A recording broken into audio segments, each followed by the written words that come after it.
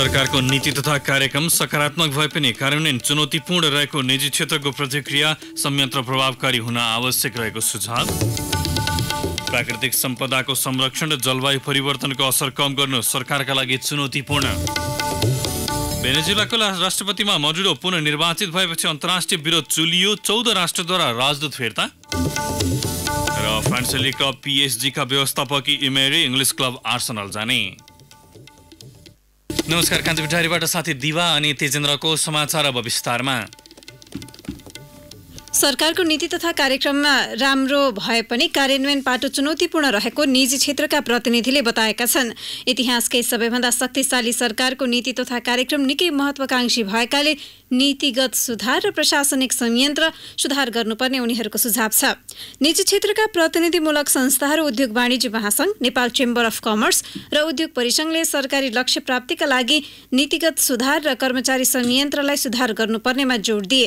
Radio कान्तिपुरसँग बिहान कुरा गर्दै उद्योग वाणिज्य महासंघका वरिष्ठ उपाध्यक्ष शेखर गोल्छाले प्रति व्यक्ति आय 5 वर्षमा दोब्बर पार्ने, दोहोरो अङ्कको आर्थिक वृद्धिको लक्ष्य, ऊर्जा पूर्वाधार विकास तथा लगायतका विषयमा समेत समय सीमा सहित लक्ष्य निर्धारण गर्नु सकारात्मक भएको प्रतिक्रिया दिनुभयो। यसअघि पनि महत्वाकांक्षी नीति तथा कार्यक्रम आउने गरेको भन्दै वरिष्ठ उपाध्यक्ष गोल्छाले स्थिर सरकारको रटान लगाएको सरकारले गरेर देखाउने बेला आएको बताउनुभयो। संघीयता पनि कार्यान्वयन गर्नुपर्ने भएकाले सरकारी लक्ष्य निर्धारणका लागि पुँजीको विकास कसरी गर्ने भन्ने विषयमा महत्त्वपूर्ण भएको उहाँको भनाइ छ।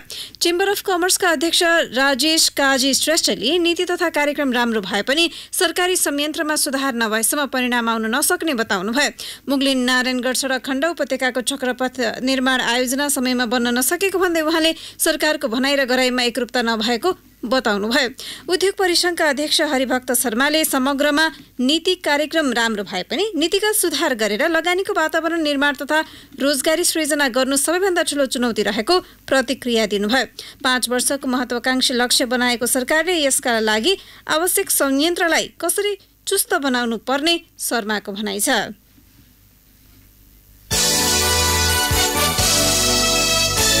प्राकृतिक सम्पदाको संरक्षण र जलवायु परिवर्तनको असर कम गर्नु सरकारका लागि चुनौतीपूर्ण देखिएको छ। नेपाल सरकारको कडाइका कारण वन्यजन्तु चोरी निकासीमा कमी आए पनि वन्यजन्तुका लागि आवश्यक ताल, घाँसे मैदान लगायतको अभावले नयाँ चुनौती थपिएका छन्। आज जैविक विविधता दिवस मनाइरहँदा मानव र प्रकृति बीचको द्वन्द्व मुख्य चुनौतीका रूपमा रहेकाले सचेतनामूलक कार्यक्रमहरू गरिएका छन्। वन मन्त्रालयले ललितपुरको खुमलटानमा आयोजना गरेको कार्यक्रममा प्राकृतिक सम्पदा, जंगली जनावरको संरक्षणले मुलुक पर्यटनमा समेत सघाउ पुग्ने भएकाले संरक्षणमा केन्द्रित हुनुपर्नेमा जोड दिइएको छ। मुलुकका ठूला तालहरूमा जलकुम्भी झारले पानीको सतह घट्दै गएका छन्। वन र पानीको मुहानको संरक्षणले महत्वपूर्ण चुनौती रहेको राष्ट्रिय निकुञ्ज तथा वन्यजन्तु संरक्षण विभागका सूचना अधिकारी नारायण रूपाखेतीले बताउनुभयो। समग्र आर्थिक स्थिरता कायम गर्ने र समाजमा आय तथा सम्पत्तिको पुनर्वितरण गर्ने कार्य संघीय संरचना अन्तर्गत अब तल्लो तहका सरकारको क्षेत्राधिकारभित्र परेको छ। त्यसको व्यवस्थापन केन्द्र सरकारको दायित्व भए पनि वन एवं वस्तु एवं सेवाको वितरणको जिम्मा भने स्थानीय सरकारले लिएको छ, जसले संघीय वित्तीयलाई प्रभाव पार्नेछ। संघीय व्यवस्थामा विभिन्न तहका सरकारका कार्य जिम्मेवारी र उपलब्धि वित्तीय साधन बीच सन्तुलन हुने आशा गरिएको छ। एक रिपोर्ट। संसाधन क्षमता र आवश्यकताका दृष्टिले प्रादेशिक तथा स्थानीय सरकारबीच केही भिन्नता छ। करका आधार प्राय प्रदेश राजधानी तथा उद्योग एवं व्यापार बढी भएका शहरी क्षेत्रमा केन्द्रित भए पनि ग्रामीण क्षेत्रमा आय कम र व्ययको दायित्व उच्च हुने भएकाले आधुनिक सुविधाको अभाव तथा राजस्वको आधार अत्यन्त सीमित हुनेमा चिन्ता व्यक्त भएका छन्। संघीय वित्तीय योजनाबारे संघीय मामिला तथा सामान्य प्रशासन मन्त्रालयका सहसचिव पुरुषोत्तम नेपालको धारणा यस्तो छ।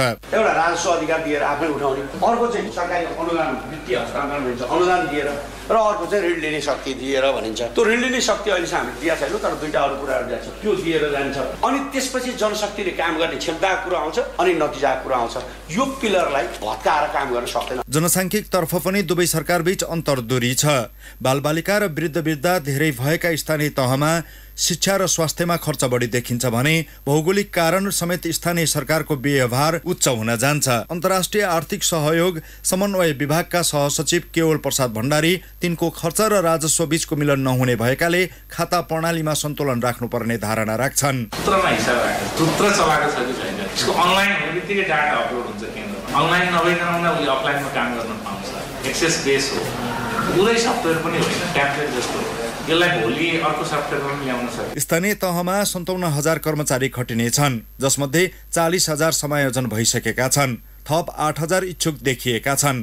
वित्तीय स्रोत कार्यान्वयन कार्ययोजनाको 5 वर्षे योजनामा विभिन्न संघ र प्रदेशले स्थानीय तहलाई सहयोग सुरु गरिसकेका छन्। कार्ययोजना सफल हुने कल्पना गर्छन् संघीय मामिला तथा सामान्य प्रशासन मन्त्रालयका सचिव दिनेश थपलियाले। वित्तीय स्रोत कार्यान्वयन कार्ययोजना भनेर तयार गरेका छन्। त्यो मध्ये एउटा सुनसरीका सबै स्थानीय तहले अब 5 वर्षभित्रमा कति आम्दानी गर्न सक्छु भन्ने घोषणा गरिसक्यो। उदाहरणै सबै भएको चाहिँ त्यहाँ रेभिन्यू इम्प्लिमेन्टेसन एक्सन प्लान 200 जति स्थानीय तहहरू आवधिक योजना बनाइरहेका छन्, केहीले सम्पन्न गरे। संघीय व्यवस्थामा एकातिर प्रमुख कर केन्द्रीय स्तरमा बढी सङ्कलन गर्न सकिन्छन् भने विभिन्न तहका सरकारका कार्य जिम्मेवारी र उपलब्ध वित्तीय साधन बीच असन्तुलन उपलब्ध नहोला भन्न सकिन्न।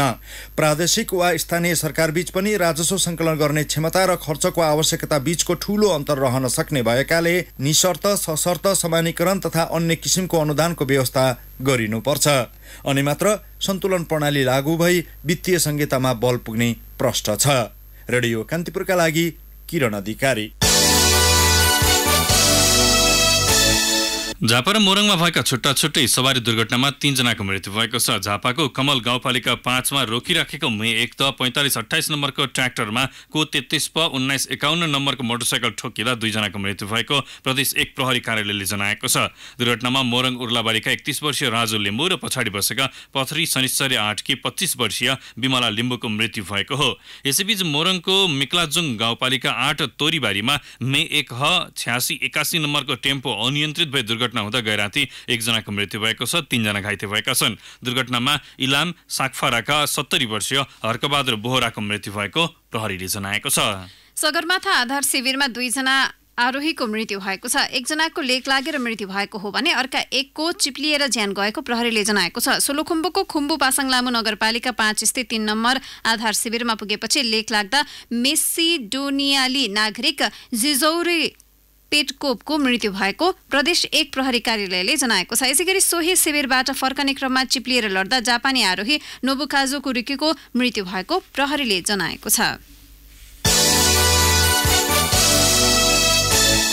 चितवनमा बर्ड फ्लू भेटिएपछि रूपन्देहीमा पनि उच्च सतर्कता अपनाइएको छ। चितवनको खैरहनी नगरपालिका 9 सुतनीमा पालिएका कुखुरामा बर्ड फ्लू भेटिएपछि त्यसको प्रकोप आउन सक्ने भन्दै जोगिन अन्य जिल्लामा पनि उच्च सतर्कता अपनाइएको हो। जसअनुसार आजदेखि रूपन्देहीका सीमा नाकाहरूमा कडाई गरिएको छ। भारतीय सीमासँगै अन्य जिल्लाहरूमा रूपन्देहीमा भित्रिने पशुपक्षीको भारतीय सीमासँगै अन्य जिल्लाहरूबाट रूपन्देहीमा भित्रिने पशुपक्षीको आयातमा समेत उच्च सुरक्षा जाँच र कडा निगरानी अपनाउन थालिएको प्रमुख जिल्ला अधिकारी उदय बहादुर राणा मगरले बताउनुभयो। यसअघि हिजो प्रमुख जिल्ला अधिकारी राणा मगरको संयोजकत्वमा बसेको बैठकले कुखुरामा कुनै पनि रोगको शंका लागे तुरन्त जानकारी गराउन सर्वसाधारणमा अनुरोध गरेको थियो।